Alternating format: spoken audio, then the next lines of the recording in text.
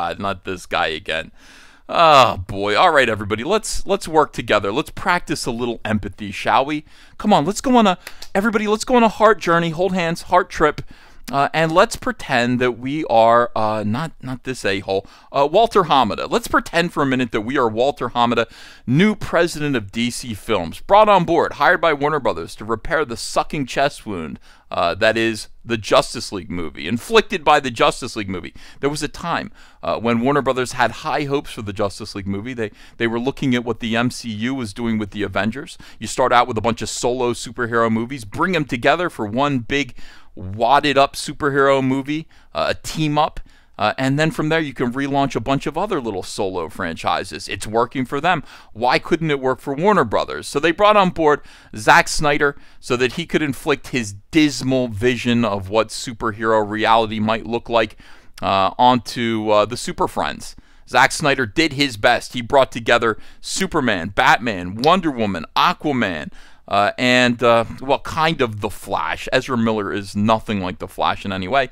But they also needed a person of color, right? So they could have used Green Lantern. They could have used the Jon Stewart version of Green Lantern. But instead, for some reason, let's take the Teen Titans Cyborg and jimmy him into the Justice League. It was working in the comic books, kind of, at the time. So here's Cyborg in the Justice League movie.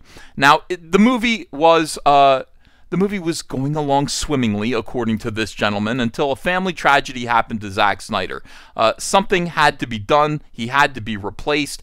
And a new director was brought on board, a fellow named Joss Whedon. Joss Whedon asked for a whole lot more money, finishing completion funds, and ended up shooting and rewriting the entire movie. So instead of it being a dismal, miserable film, it was a silly, miserable film. And the movie, of course, was an enormous catastrophe at the box office, losing hundreds of millions of dollars, okay? So everybody had to be fired, and everybody was fired. John Berg was fired, Jeff Johns was fired, Joss Whedon was fired, Diane Nelson was fired, everybody was fired. And, you know, we brought aboard a new fellow. Us, we're Walter Hamada. Remember, we're pretending to be Walter Hamada. And we were told, hey, you're very successful. We're very successful at taking small budget horror films and turning them around into billion-dollar franchises. We take low budget films and we make a lot of money on them, and we might be the guy to come on board and fix this problem, sew up this chest wound, put it behind us, forget about the Justice League, and just move forward with new exciting films that actually make a profit. And it would be great if we could do that, because we have suffered so much. We're repairing all these difficulties. Now, the first thing that Walter Hamada had to cope with were the fans who were saying, we want to see the Zack Snyder cut. We want to see the footage that Zack Snyder shot for this catastrophe that everybody wants to put behind them.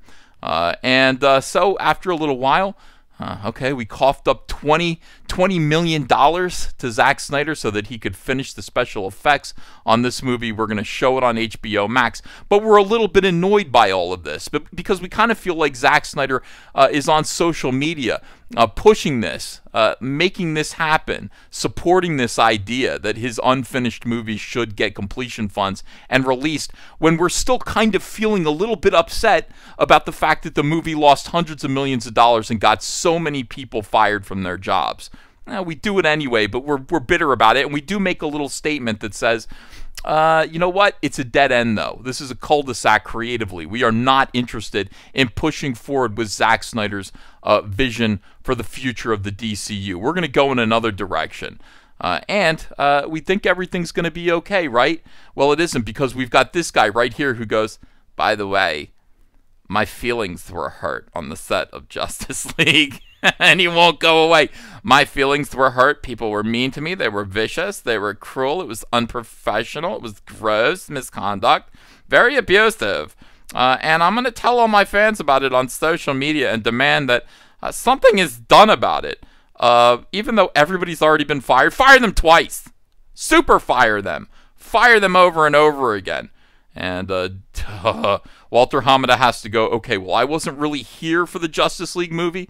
That wasn't really my thing, but we will launch an investigation as long as it will shut you up. And we will find out what happened, okay? This gross, unprofessional, abusive environment, this toxic work environment that comes along evidently with being a movie star, but it shouldn't. It shouldn't. Being a movie star should be fun, shouldn't it? It shouldn't be a hard day at work, and nobody should ever yell at you and hurt your feelings. And so they did an investigation, and that's when they sacrificed Joss Whedon. In the meantime, they said to this guy, hey, we're getting rid of Joss Whedon. We're prepared to condemn John Berg, but could you please leave Jeff Johns out of it, because he's still a valuable member of the studio. And the stuff that he's planning, the stuff that his ideas, we kind of see them as being a big part of the future of the studio and repairing the damage done by the Justice League catastrophe. Ray Fisher says, no, I will never stop. I will never stop accusing Jeff Johns of being gross, abusive, and unprofessional. And now I'm going to call him racist. He was racist to me. Jeff Johns' first wife was black, by the way, so I find it interesting. Any allegations that Jeff Johns is racist in any way are very strange to me. All right, so in any case, he said, hey, I'm not going to work. I'm never going to work with Walter Hamada again. And Walter Hamada goes, well, we did have kind of a sympathy role for you lined up in the new Flash movie starring the horrible Ezra Miller. And if you don't want to be in it, you don't have to be in it. He said, I will never work with you again. Okay, you're out. We've taken your role. We've written Cyborg out of the Flash movie. And by the way, nobody cares. I don't think anybody really cares if Cyborg is in it or not. So now that they've done that, here comes our boy Ray Fisher with yet another tweet. And this is the problem with social media. This is what's so great about it. Oh, it's tragic and funny, all right? Walter Hamada ordinarily would be able to sweep this kind of a thing under the rug. You know, you'd be able to deal with PR problems, you know, because there wouldn't be so much light. But social media is a little bit like a firearm. It's an equalizer. When you have social media, when you have a social media following, even the smallest little ant of an actor can be the equal, can have equal speaking time and get a big enough audience, as big of an audience as one of these big studios. So Ray Fisher running his mouth becomes a real problem for Warner Brothers, and it is pretty funny. I mean, it's haunting Walter Hamada at this point. All right, let me open this up on Twitter. We will take a look at the horror show that Ray is inflicting on poor Walter Hamada. Oh my God, look at this. This is enormous. This is an enormous rant here, a tirade. Oh God, I can't take much of this. I cannot wait until Ray Fisher. I'm like Walter Hamada too. I completely understand. I want this guy to go away. I have received official confirmation that Warner Brothers Pictures has decided to remove me from the cast of The Flash. I strongly disagree with their decision, but it is one that is unsurprising. By the way, SJWs, of which Ray Fisher is definitely one. He's definitely a social justice warrior. Everything is unsurprising to them. Even the most dramatic things that happen, they go, typical, unsurprising. Yeah, Azalea Banks dug up her dead cat, boiled it. That didn't surprise me one bit. Typical. Army Hammer. He likes to tell his girlfriends he wants to eat their dead bodies. That's typical. That's you know, unsurprising. Not surprised here. I wouldn't be surprised either if I were you, Ray Fisher, because you actually told them you didn't want to be in this movie, remember? He says, despite the misconception, Cyborg's involvement in The Flash was much larger than a cameo. And while I do mourn the lost opportunity to bring Victor Stone back to the screen, bringing awareness to the actions of Walter Hamada, this poor guy, had nothing to do with this movie, will prove to be a much more important contribution to the world. On December 30th, 2020, I made it clear that I cannot, with a clear conscience, participate in any production associated with the current president of DC Films, Walter Hamada. My goodness, what a dramatic thing to state. Wow, this is fearlessness. This is definitely bravery here.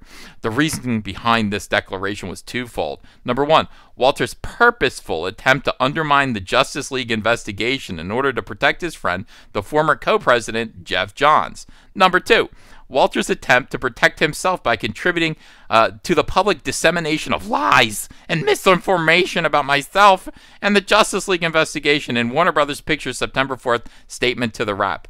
Bear in mind, Walter Hamada interfering with the Justice League investigation is a completely separate issue than the investigation itself. And while Walter's behavior was not a point of focus for the investigation of the Justice League reshoots, his dangerous and enabling actions during the investigation process must be called to account.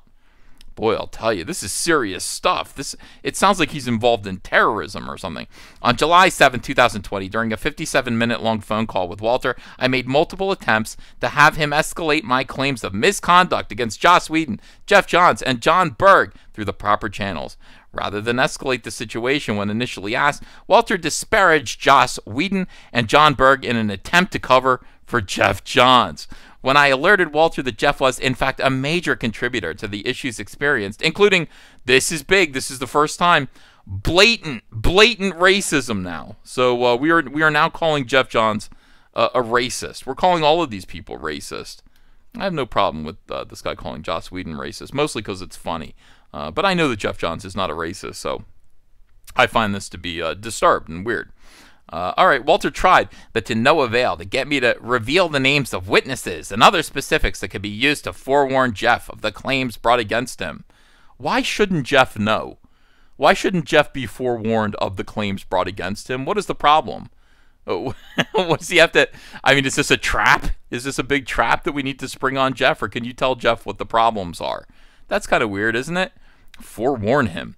Walter even went so far as to sharply dismiss certain claims of mine as untrue because of his work experience and personal relationship with Jeff.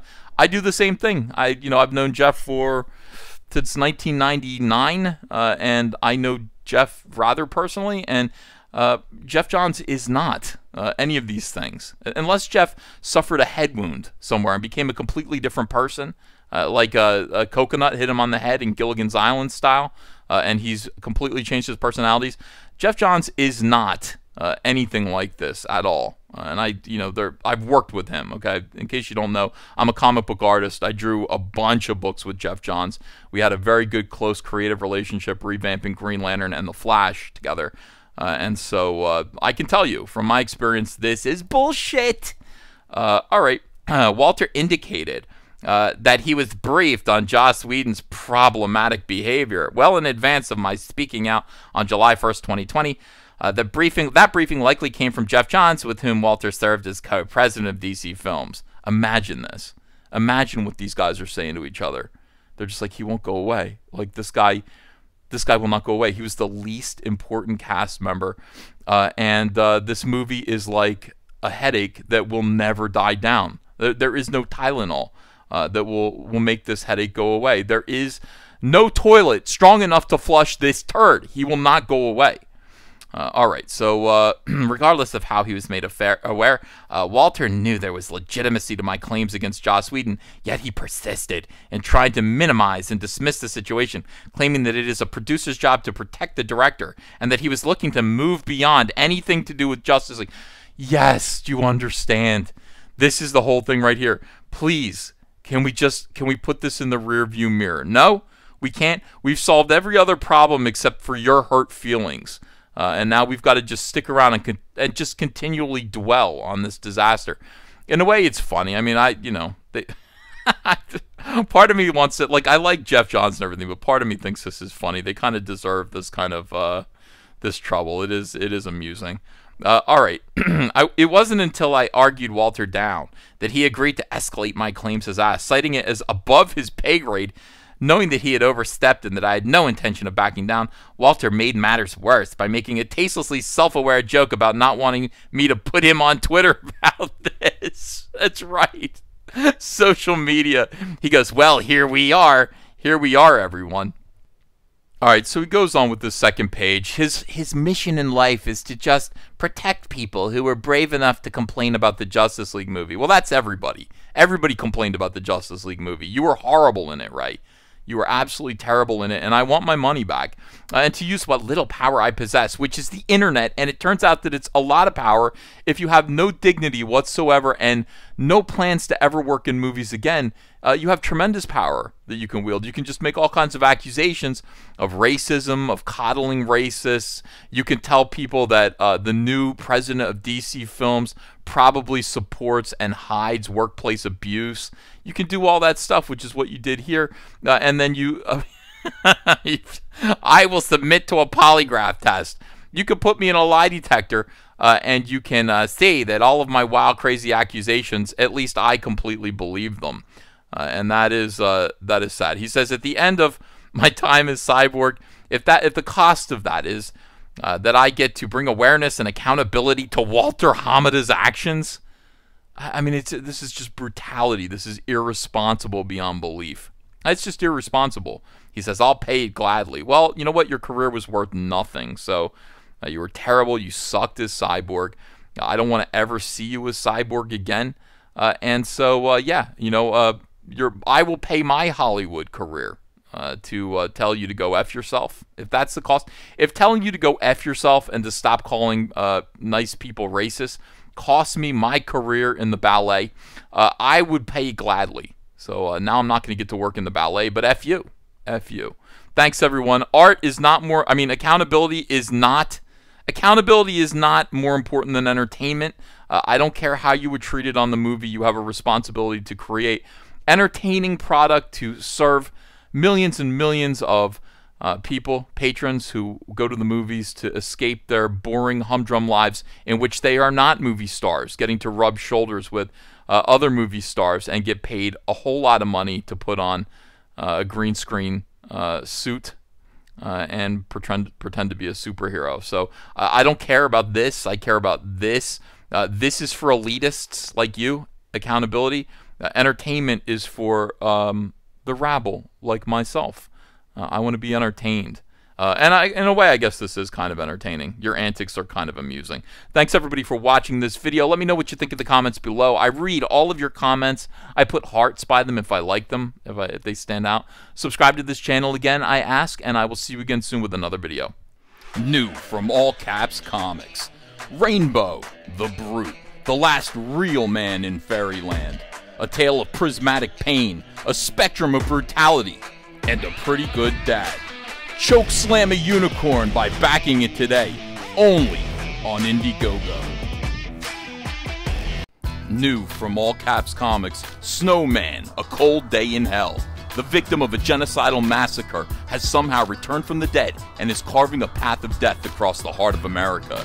Driven by the echoes of silent screams, this is the story of a man once known as Black Dog, the one now forever known as the Snowman. Snowman, A Cold Day in Hell, back it today, only on Indiegogo.